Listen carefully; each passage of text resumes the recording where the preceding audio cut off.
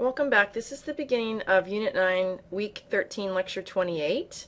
And today we're going to talk about how we get energy from food and, how much energy is in food. So, again, if we take a look at the my pyramid, Steps to a Healthier You, nowhere on here does it say exactly how many servings of each of these foods from the food groups that you need to eat. And the reason why is because it depends on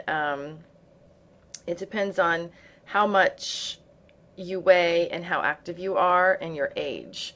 So again, they've taken off the amount of food that you should eat, and you have to figure it out yourself by going to their website to calculate how much food you should need to eat to maintain your weight. So when we talk about energy from food, we want to think about energy in terms of, how a chemist would think about energy. And so the source of all the energy that, that we take in as food comes from the sun. Okay? So it's the electromagnetic radiation, from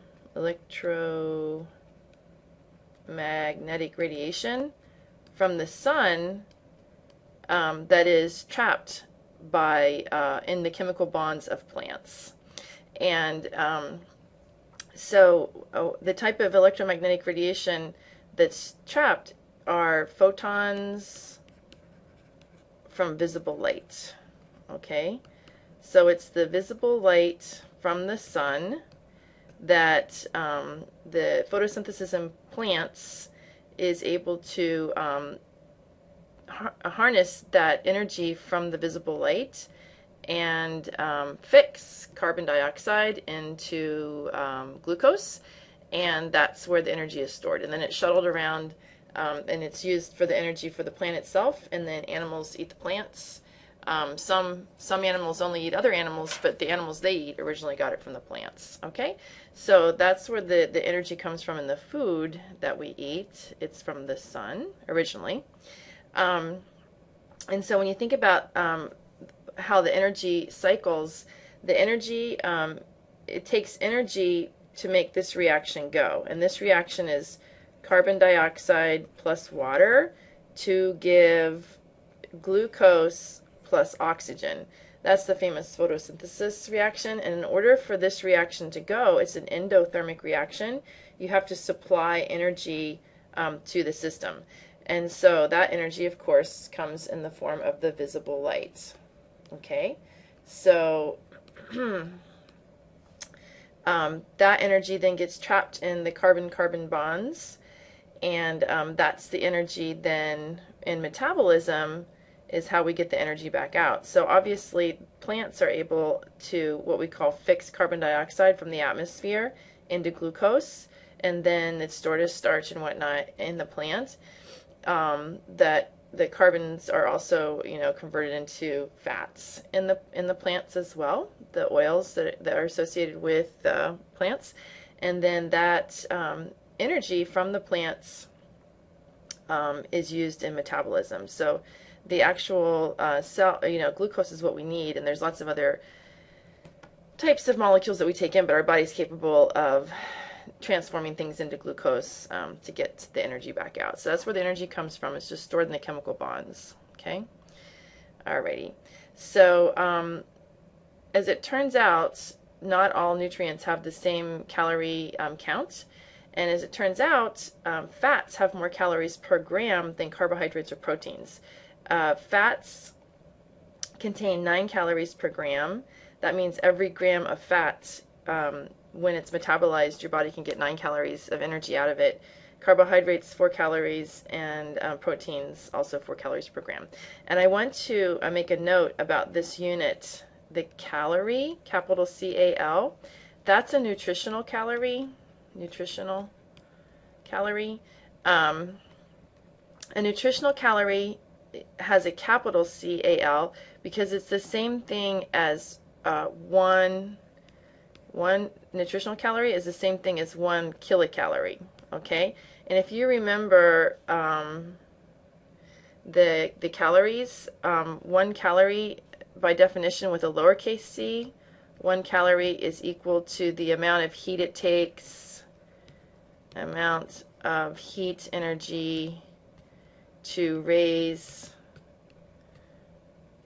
the temperature of 1 gram of water 1 degree Celsius. Remember that? So a regular calorie, when we're talking about energy, is the amount of heat it takes to raise the temperature of 1 gram of water 1 degree Celsius. A nutritional calorie is actually 1,000 calories, but that would make these numbers so big, so that's why the nutritionists changed it and give it a capital C. It's really a kilocalorie, and they don't call it a KCAL because they thought that would be too confusing for people. So anyway, just you guys should know this, that a nutritional calorie is the same as 1,000 calories by this definition. Okay, anyway, so we still haven't answered the question why fats have more calories per gram. Well, to answer that question, we have to look at the chemical structure of a fat. Here's a fatty acid right here. Fatty acid. Okay, the fatty acid is what gets digested. It's stored as a triglyceride, but then your enzymes clip it off, and then it starts chewing down the fatty acids. Enzymes do. This is a glucose molecule, and this is a amino acid, alanine. And the reason why these two have about the same amount of calories per gram is because they have fewer carbons that can be oxidized. Remember, when we metabolize food, we're going to take the fuel molecule, the fuel plus oxygen, to give carbon dioxide plus water. Okay, and as it turns out, since there's already so many oxygens on the glucose and there's so many oxygens and then nitrogen also on the carbon, then there's more carbons per gram to be oxidized in the fatty acid. That's why you can get more energy out of the fatty acid.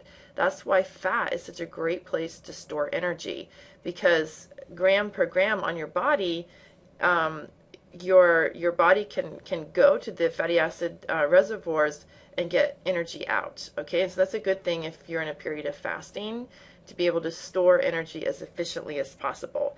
And so there's more energy per gram in a fatty acid than in the amino acid or the glucose. Okay, so that's why. So the proteins and the sugars are not as an efficient way to store energy. So it's a good thing. It's a good thing for your body. It's a bad thing if you're trying to lose weight and you're eating a high-fat diet. Then you're taking in, for the serving size, there's more energy in fatty foods than in the carbohydrate-rich foods or the protein-rich foods.